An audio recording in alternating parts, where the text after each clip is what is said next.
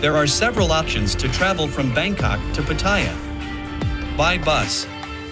Buses run regularly from Bangkok's eastern bus terminal, Ekamai, to Pattaya's bus terminal, with departures every 30 minutes to an hour. The journey takes about 2 to 3 hours, depending on traffic and the type of bus. Buses are generally affordable and comfortable, with air conditioning, and some even have Wi-Fi. By taxi. Taxis are readily available in Bangkok and can be hired for a fixed fare to Pattaya. However, this can be quite expensive. By train.